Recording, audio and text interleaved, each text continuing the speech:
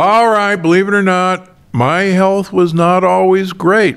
In fact, for many years, I was obese, suffered from migraines every day, and had such bad arthritis I had to wear braces on my knees to run. And what's interesting, at the same time, I was running 30 miles a week. I went to the gym 1 hour every day and ate what I was taught was a healthy diet. Very low fat, high carbohydrate. I was doing everything right, or so I thought. It wasn't until I began my research on the human microbiome that I realized I was doing it all wrong. So today, I'm going to share some of the foods I used to eat and why they were contributing to my terrible health back in the day. All right, number one, low-fat foods. The low-fat diet was the biggest diet trend of the 80s and 90s. In fact, the low-fat food was dead wrong. The fact is, eating fat doesn't make you fat. Now, I too fell for this at one point. Why did this happen? Back in the 1950s, President Dwight Eisenhower suffered a heart attack. And so why did this happen? So they appointed the greatest nutritionist of the United States, a professor at the University of Minnesota, Ancel Keys. Why did they choose him? Dr. Keys was the inventor of the K ration, which is what kept our troops alive during World War II. So who better than to figure out what befell President Eisenhower than Ancel Keys, K ration for Keys. Ancel Keys studied about 20 different people around the world, countries around the world, and he wanted to show that the more saturated fat that people ate, then the more heart disease they developed. And conversely, the less saturated fat they ate, the less heart disease they had. Now, unfortunately, out of those 20 countries, he could only find 7 that actually proved his point. And he published a study called the 7 Countries Study that really showed an impressive correlation between the amount of saturated fat that people ate and heart disease, heart attacks. Now, what's really interesting, and I wrote about this in Unlocking the Keto Code and the Energy Paradox, is that there were a number of countries in Europe that met his criteria, for instance, post-war Italy. But right next door, France was not on the list as a really good country for avoiding heart disease. And they had an incredibly high-fat diet. But because it didn't meet his criteria, that didn't make it onto the list of countries he studied. So he was appointed as the advisor to what's called the McGovern Commission, George McGovern of presidential campaign fame, to establish the national guidelines for Americans to eat. Now, the Department of Agriculture was given the oversight of making the food pyramid. Now, that's kind of like the fox guarding the hen house. The Department of Agriculture's job is to get you and me to eat agricultural products and to foster the growing of agricultural products. So, surprise, surprise, the food pyramid became heavily weighted towards grain products and other farm commodities. And when the low-fat part hit, people rapidly found out in food-producing companies that fat gave flavor to food. And when you took the fat away, the food lost all its flavor, so you had to put in sugar to counteract that effect. So most low-fat products became sugar bombs. Now, I should add that during the time when Ancel Keys was going after fat, the contrarian, Dr. Judkin from England, was saying, no, no, no, no, no. Dr. Keys has got this all wrong. It has nothing to do with fat. It has to do with sugar. And sugar is the culprit. Now, in academic circles, the two duked it out. And Dr. Keys was, let's just say, a much better public speaker and a much better debater. And he had the ear of the U.S. government, and Dr. Judkin did not.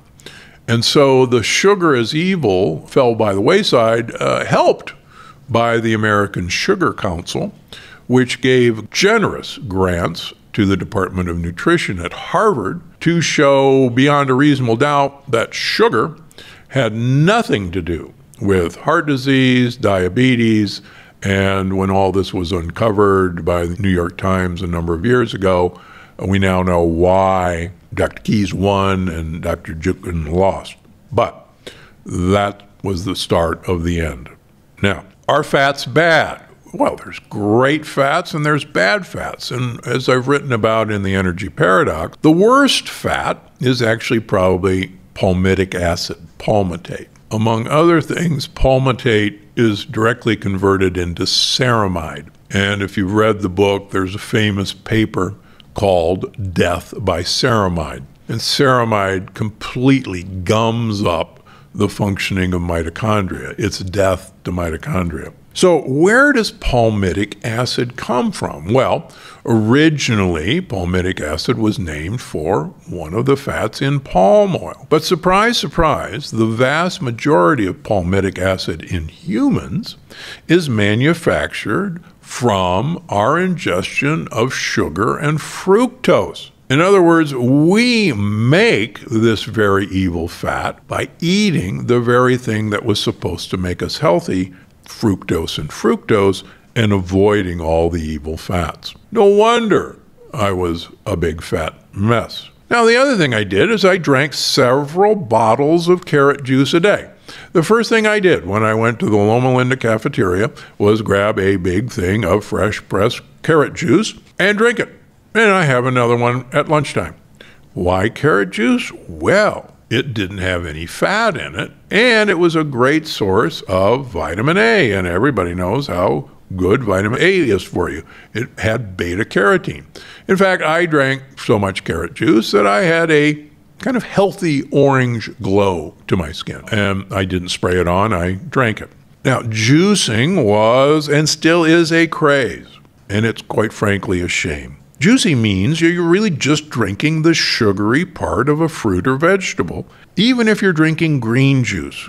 Now remember, natural sugars are still sugar, and sugar is where not only calories hide, but drinking pure sugar, particularly fructose, is mainlining the components that make palmitic acid and ceramides. Like I say, give fruit the boot. You should reverse juice instead. What you're looking for in fruit, and vegetables for that matter, are the polyphenols and the fiber, the very things you're throwing away when you juice. So get out that juicer, get yourself organic fruits and vegetables, juice them, throw the juice away, and take the pulp and put it into your organic yogurt, put it into your smoothie. Freeze some and drop them in. You'll go a long way to improving your health, and that's exactly what I do. Number 3, I was eating oatmeal, whole grain breads, etc. Little did I know that, number 1, these were lectin bombs. But even if you don't believe me that they're lectin bombs, these are glyphosate bombs. These are Roundup bombs. Unfortunately, all of our grains are sprayed with Roundup. Even non-GMO crops, conventional grains, oats, wheat, rye, barley, corn, a lot of our rice is sprayed with Roundup. Roundup, we could go on and on. Roundup is an antibiotic against the earth. 90% of our agricultural crops, 90% of our corn and soy is sprayed with glyphosate. And corn and soy are in a lot of our food products. Now, we've been told by the FDA that Roundup is safe because Roundup targets the shikimate pathway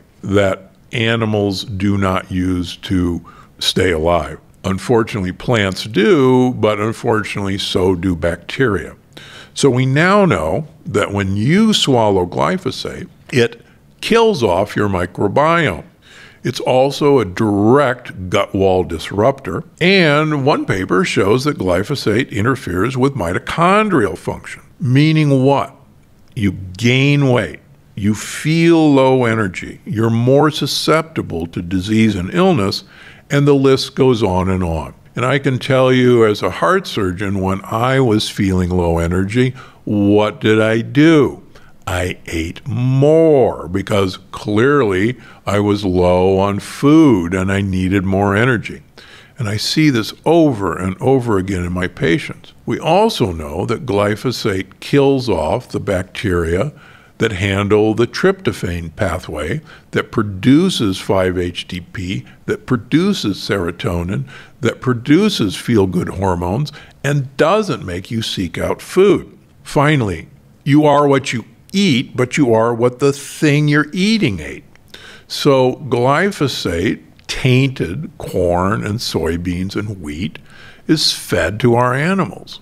And glyphosate ends up in their tissues. So you're getting a double dose of glyphosate literally every time you eat. So what do I do instead? Well, I certainly don't eat anything that might have been in touch with glyphosate. I limit animal protein. I only eat pastured poultry. I eat pastured or omega-3 eggs occasionally, and I eat wild-caught seafood. You'll see in the new book, Gut Check, that I'm going to warn you away from even grass-fed and grass-finished beef, lamb, and pork, and you'll be startled why I am warning you about those foods as well. Please buy organic, especially if you're buying mushrooms, berries, cruciferous vegetables, leafy greens, buy lectin-free flours and grains like sorghum or millet,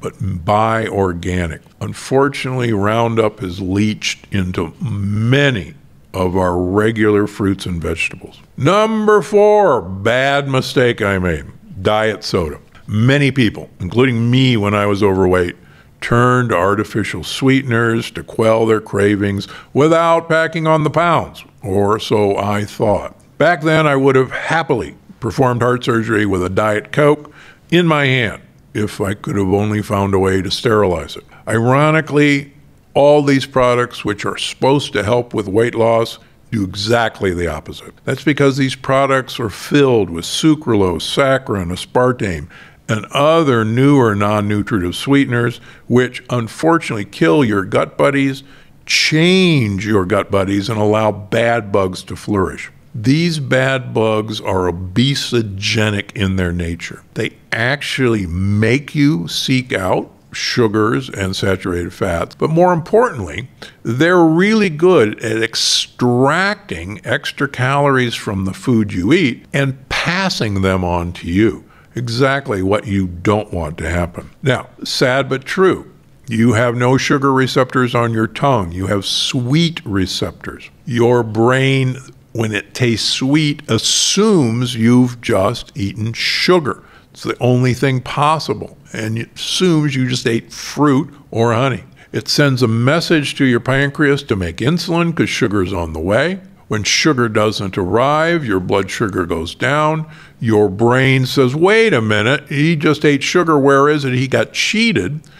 Go back and get some more. And what drives you to eat more when you have an artificial sweetened drink is your brain thinks that you should go get some more. And that's exactly what happened to me. Now, sadly, even the real thing, like fructose in fruit, has been shown to be a mitochondrial poison and a poison to kidneys. And unfortunately, fructose is converted into uric acid. Uric acid is what causes gout. Uric acid causes insulin resistance. Uric acid causes kidney damage. And uric acid causes high blood pressure. None of these do we want, and all of these I had by eating a healthy, low-fat diet. You can turn things around quickly, and that's why I tell you what to beware and why I never eat what I used to eat. Soda is number 1 on the list to stay away from, yes, even diet soda. Now, if you think diet soda is better than regular soda, you're wrong. All of these ingredients in diet soda, now we know, kill off friendly bacteria in our gut dramatically. Yes, I'm talking about things like aspartame, sucralose, which is called Splenda. Even now, the zero sodas have ascophane, which is now recognized as just as evil as aspartame and sucralose. So there's no way out of this problem. Now, diet soda fools your brain. Your tongue has no sugar receptors. It has sweetness receptors. Now, back in the day, the only time you encountered sweetness was when you were eating fruit or happened upon honey. That sugar would go into your bloodstream. It would prompt your pancreas to make insulin, and that would handle the sugar. Your brain would get sugar, and it would say, oh, that's sugar. So when you have a artificial soft drink, a diet soft drink, the signal is sent to your brain and your pancreas that you're having sugar because you tasted something sweet. Your pancreas kicks up insulin, which is a fat storage hormone, but worse, your brain doesn't get any sugar, and your brain says, wait a minute, you've been robbed, you've been cheated, I tasted sugar, they lied to you, go back and get some more and keep getting it until sugar arrives in my brain. That's why when I was at my peak weight, I was drinking 8 Diet Cokes a day and wondering why I was a big fat guy. Because I was constantly hungry, because my brain was constantly telling me, what the heck are you doing? Go find some sugar, you idiot. Well, that's why it's so dangerous. And we didn't even know back then how bad it was on your microbiome. Now, what are you going to do instead? Well, try one of my fake Diet Cokes. All you need is San Pellegrino and balsamic vinegar. Try to get the thick balsamic vinegar. It really tastes great. It's absolutely delicious. Amaze your friends at a restaurant. You can even customize it by adding some lemon, or if it's still too bitter for you, just add a little allulose, which is a true sugar that has no calories, that actually feeds friendly bacteria. So it's a win-win-win. So if that vinegar taste or apple cider vinegar in sparkling water is just a little too tart for you, add some allulose. All right, number 2 on the list to avoid, sports drinks. Now, there are some very popular sports drinks out there that you might think are good for you. So next time you see one, I want you to check out the label. These drinks are usually loaded with sugar. And the scary part is that sugar can be hidden by multiple names. Sucrose, dextrose, fructose, evaporated organic cane syrup. Cane syrup is sugar, folks, and when you evaporate it, that's table sugar. Corn syrup solids, high fructose corn syrup. These are all ways of putting multiple sugars and hiding them throughout the label so that you think that one individual sugar isn't that high. But it's cumulative. Many of these sports drinks have artificial colors and dyes that make them look more appealing. Look out for red number 40 and yellow number 6. If you see them on the label, run. Again, even if it's a diet drink, diet sports drink, where it says 0 calories or 0 sugar, look at the label. If you see aspartame, sucralose, or ascophane, run. Now, usually the sports drinks and the energy drinks are right next to each other, and they're designed to give you a buzz. Usually they have an incredibly good dose of caffeine. The caffeine may be hidden in other ways other than cola or caffeine. You may see guarana, you may see other buzzy words, but they're usually wrecking your health. Manufacturers aren't required to show how much caffeine is in their beverages, so they will hide it. Some are very proud of the amount of caffeine, but other ones just hide it under these fruit names or names of cola berries. They can be really dangerous for your heart health They can cause high blood pressure. So the no-calorie energy drinks, that sounds like a winner. They're loaded with these artificial sweeteners. So you're getting a double whammy again. Number 4 worst thing to pick up are fruit smoothies. I've said it before, I'll say it again. Give fruit the boot. Fruit is full of sugar, and it makes you gain weight. Now, it's one thing to eat a whole fruit. But when you throw a piece of fruit or lots of fruit in a fruit smoothie and then whip it up, those sugar molecules which were bound to fiber are now freed up. So you get a main line of fructose. And remember that many fruits sold at big box stores are sprayed with chemicals like Roundup, like herbicides that you probably absolutely don't want to consume. Be careful of the fruits in fruit smoothies that are sold at these shops. You really don't know where that fruit came from. Are there alternatives? Sure, make a green drink from the plant paradox. Easy to do. If you really want to get those little portable smoothie makers, just throw in a handful of lettuce, a half an avocado, some lemon juice, maybe a handful of spinach leaves, some ice cubes, and you're good to go. Just stay away from these fruit smoothies. Number 5, cranberry juice. First of all, cranberries are fruits. Fruit juices are a silly trend that should be stopped. They're full of sugar and they're not healthy for you. I get a kick out of seeing no sugar added cranberry juice, or no sugar added orange juice, or no sugar added apple juice. If you see the words no sugar added, what that really means to you is there's so much sugar in here already, we didn't have to put any more in. That's what no sugar added means. Now, it's a common misconception, particularly among women, that cranberry juice is healthy for you, especially for preventing urinary tract infections. Now, the problem is that there is a really good chemical in cranberry juice called D-mannose. D-mannose is actually very effective, but there isn't enough D-mannose in cranberry juice to make that much difference. You can use cranberry extracts or get D-mannose capsules, and you'll be far better off. And unfortunately, low sugar cranberry juices now get their sweetness from artificial sweeteners. So you're back to square one. You're damned if you do and damned if you don't. Stay away from juices. Let me give you one example that's a real fun one. Ocean Spray makes a cranberry juice, and it says no sugar or sweetener added. There are 31 grams of sugar in an 8-ounce glass of Ocean Spray cranberry juice.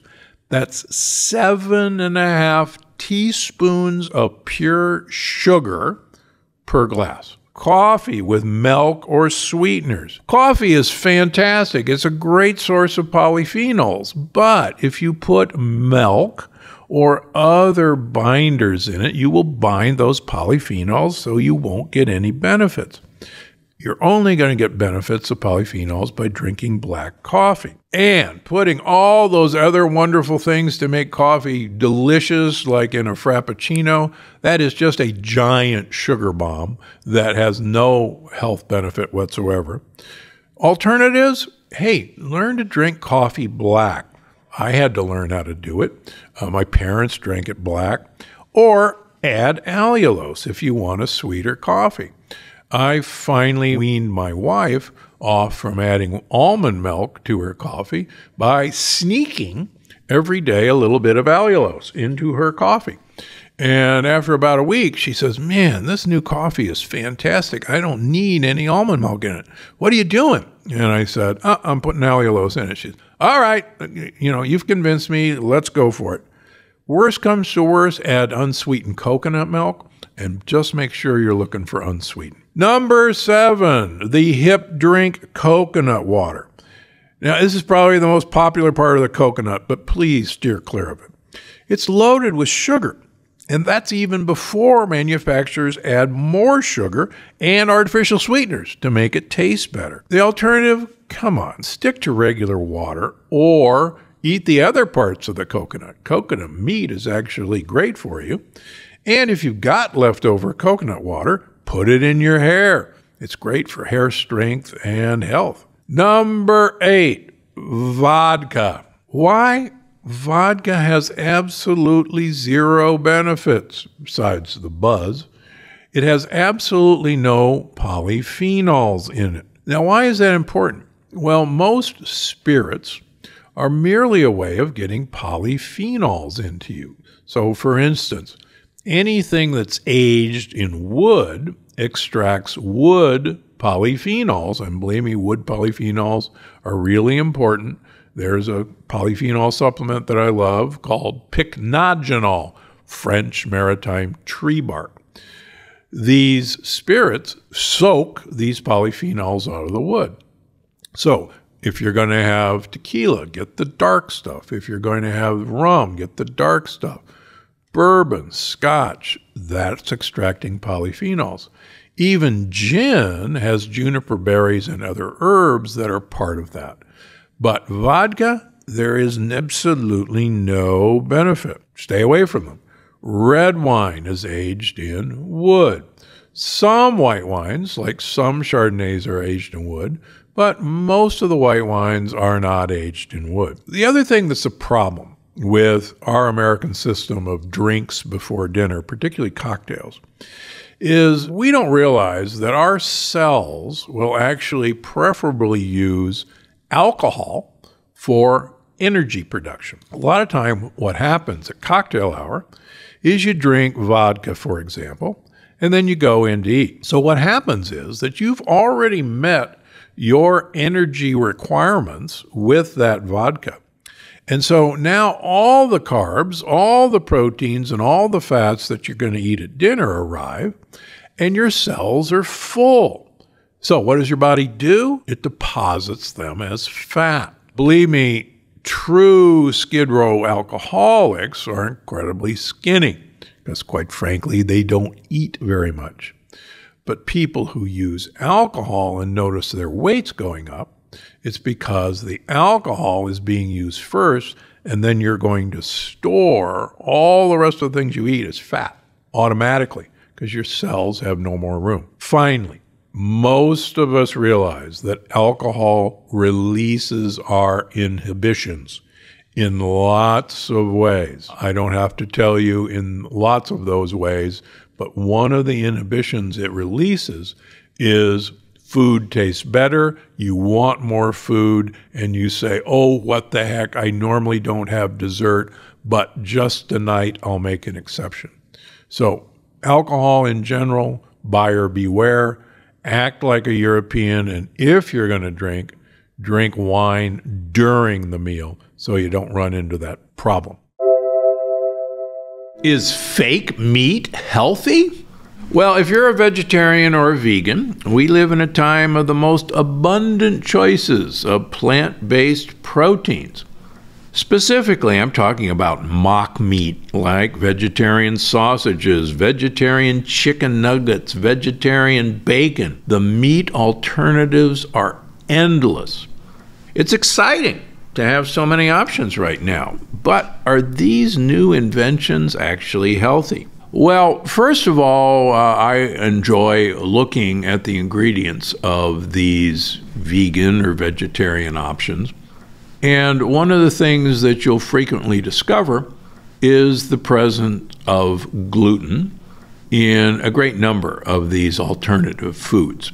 If not in the meat fiber itself, certainly in the breading. And as you've learned in Gut Check, 100% of my patients with an autoimmune disease and leaky gut or intestinal permeability have antibodies to the various forms of gluten that occur in wheat, rye, and barley. So that's a no-starter right there. But what about these wildly popular Beyond Meat and Impossible Burgers. Surely those are okay. Well, I see them on the menu everywhere. But we need to take a closer look. Let's start with Beyond Meat. So what's in it? Well, there are a few ingredients of the dozen or so, like vinegar and lemon juice, that are great. But those are the very last two ingredients on the list. So let's take a look at the top 4 main ingredients besides water. Number 1, pea protein. What is it? Well, it's protein that has been extracted from peas. They actually break peas down and just take the protein out of the peas. Now, most peas in the United States are sprayed with glyphosate, better known as Roundup. Why do they do that? Because even though peas are not genetically modified, it is much easier to harvest peas or soybeans if they are dead and dried. It turns out harvesting a dead plant is much more efficient than harvesting a living plant because the water weight is decreased. Now, why pea protein? Believe it or not, pea protein is dirt cheap. It is one of the cheapest sources of protein there is. Gee, do you think maybe they decided to use pea protein not because of its health benefits, but because it's cheap? I wonder. Now, why do you want to avoid it? Peas are part of the legume family, and lectins are proteins, and lectins are present in pea protein. And a large number of my patients with leaky gut, with autoimmune diseases, react to the protein lectin in peas. That's why you want to avoid it. Are there other thoughts about why you might want to avoid it? Well, here's number 1. Anytime you take a whole food and break it apart into its individual amino acids or sugars or fats, you've pre-digested that food so that you now, believe it or not, have a ultra-processed food. So just because Beyond Meat or Beyond Beef looks like a whole food, looks like a burger, in fact, it's as ultra-processed as anything else. So the next time you think you're eating healthy and a non-processed food, think again. You're eating an ultra-processed food. Now, number 2 ingredient is expeller pressed canola oil. Now, it doesn't say non-GMO canola oil, does it? That's because almost all canola oil in the United States is sprayed with Roundup and is genetically modified. So there's another no-no. Now, don't get me wrong. In my books, I allow organic canola oil if you can find it. Why? Because canola oil is loaded with a short-chain omega-3 fat, alpha-linolenic acid, ALA, which has dramatic health benefits. But the vast majority of canola oil doesn't carry that health benefit because it's been sprayed with Roundup. Number 3, refined coconut oil. Now, what does it mean, refined?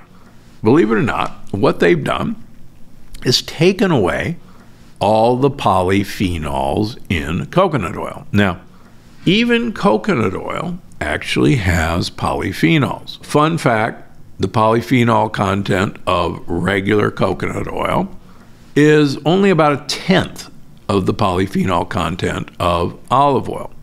So there's not very much, but refining the oil means it's been chemically treated and usually heated to remove these compounds. Not exactly what you want to do to an oil. Number 4, rice protein.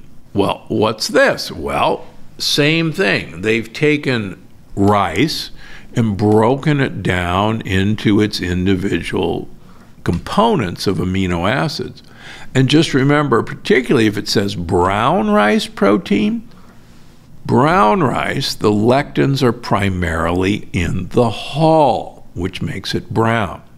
So once again, you're getting a potential lectin in your rice protein, but more importantly, you're no longer getting a whole food that's actually going to take time for you to digest. Instead, you're getting an ultra-processed food made to look like a natural food. Buyer beware. Are there potential interesting benefits? Well, it depends. For instance, there was a 2020 study funded by Beyond Meat at Stanford University, and they compared the Beyond Burger with animal meat. And they looked at 36 people who alternated between eating the Beyond Meat versus eating animal meat.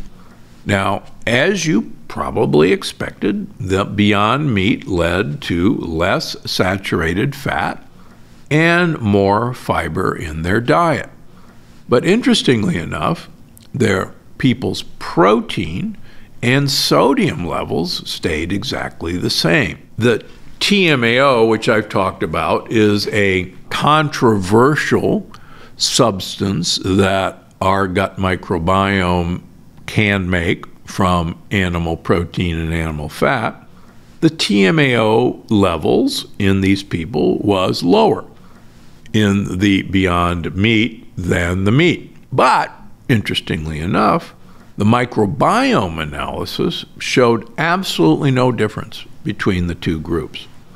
So, long story short, if you're interested in lowering saturated fat, and I'm not sure why, unless you're an ApoE4 person, you'd be interested in that, and interested in more fiber, there's certainly a whole lot easier ways to get fiber than Beyond Meat. Okay, so let's take a closer look at the bleeding plant burger or the Impossible Burger. Now, besides water, here are some of the main ingredients. Number 1, soy protein concentrate. Here we go again. First of all, almost all soy in the United States is genetically modified and is sprayed with Roundup. Oops. Number 2, you're not taking a soybean that potentially could be beneficial, because if you took it and fermented it and made it tempeh, you could denature the lectins in that and make it an acceptable food that millions of people around the world use. But when you take soy and break it apart, you once again have an ultra-processed food. Number 2, sunflower oil. Now, this is once again, seed oil that is primarily alpha-linoleic acid, a rather nasty omega-6 fat, not a friendly omega-3 fat. Plus, most sunflower oil is heated and refined, becoming a toxic compound. All right, number 3, coconut oil. Okay, it's not refined coconut oil, finally. We actually have a good ingredient. It's number 3. Now, just a word of warning. If you carry the ApoE4 gene, which 30% of people do, coconut oil is probably not your best choice. Number 4, thickener, INS461. What the heck is that? Well, it's most likely methyl cellulose. Methyl cellulose is basically wood. So if you like chewing on wood to give that mouthfeel, go ahead. But you're not a termite. Okay, let's skip down to check out the last one. This is my favorite. Soy leg hemoglobin, genetically modified. Now, this is what makes this burger bleed. Soy has been genetically modified to have the hemoglobin molecule. But spoiler alert, there's never been any testing to decide if this compound is actually safe to eat. It's just never been done. So if you like the idea of being healthy and avoiding genetically modified food, dig in. It's right there on the label, genetically modified. And the ingredient that's not listed on either of these, and is probably the most harmful, is of course glyphosate. Now, why didn't they put glyphosate on the label? Because the USDA and the FDA have decided that glyphosate is harmless to humans, even though the Environmental Working Group, multiple European agencies have banned glyphosate because of its very strong association with non-Hodgkin's lymphoma development and other leukemias. In fact, if you're paying attention to the news, Bayer, which bought Monsanto, is paying out a large amount of money in lawsuits because of this association. So if you think it's a good idea to have your healthy plant alternative burgers, you're eating glyphosate and it doesn't have to show up on the label. Please stay away from these things. But all is not lost. Now, I think there are actually some very healthy mock meat substitutes. First of all, one of my favorite is a company called Quorn, and people hear the word corn. It's not. It's Quorn. This uses simplistically mushroom roots, mycelium, that's combined with a tiny bit of egg white to make two of my favorite mock meats. One is called crumbles, which is exactly like it sounds. It looks and tastes like ground turkey. And the other is chicken pieces or meat pieces, and they look like it sounds, like little pieces of cut up chicken or cut up beef. Please avoid most of them that are coated with breading because they contain gluten. A great number of stores have this in the vegetarian freezer aisle. Look for it. You can even go to their website and put in your zip code and you can find it. I have no relationship with them. I just think it's been a real useful thing for my patients. I've even fooled friends who have come over for tacos in cassava flour tortillas, and they thought they were having turkey tacos, but it was corn. Hillary's Root Burger, if you can find it, is good. There are jackfruit-based products, but please avoid the sugar-soaked ones. Now, when I was at Loma Linda, a great number of the foods, the mystery meats, as we used to call them, were made from TVP, capital T, capital V, capital P as in Paul. That's texturized vegetable protein. Now, what that is defatted soy meal that's been extruded under high pressure and high temperature to make a fake meat. And you can make just about anything fake from this. The great news about it is because of the high pressure and the high heat, it doesn't contain any lectins. And this is available. Usually you'll find it in a BPA-free can, and go ahead and do it. Also, we're beginning to see more and more in certain stores mushroom-based mock meats. And for the most part, they have good ingredients. Be careful, a lot of them are breaded. But if you want to, just make a portobello mushroom pizza like we have in the Plant Paradox book, And you'll get all the benefits of mushrooms and a burger-like consistency without any muss or fills. All right, so whenever you're looking at these plant-based alternatives, look out for soy proteins, look out for pea proteins.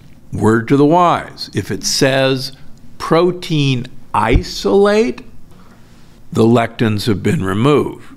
But word to the wise, that's also a processed food, so buyer beware. Many of these products have gluten, particularly the breading.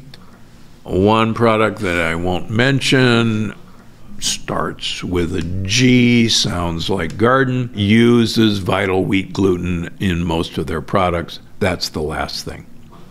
Now, if you're not a vegan or vegetarian, opt for wild fish or pasture-raised poultry or wild shellfish. And those will be great for you. If you enjoyed this episode of the Dr. Gundry podcast, you're definitely going to want to see this one. Most of these salads that are in fast food restaurants are often higher in calories and fats than the burger or chicken McNugget options, which shocks most people. Now, despite being a healthier, quote, food choice, these dressings are an unmitigated health disaster.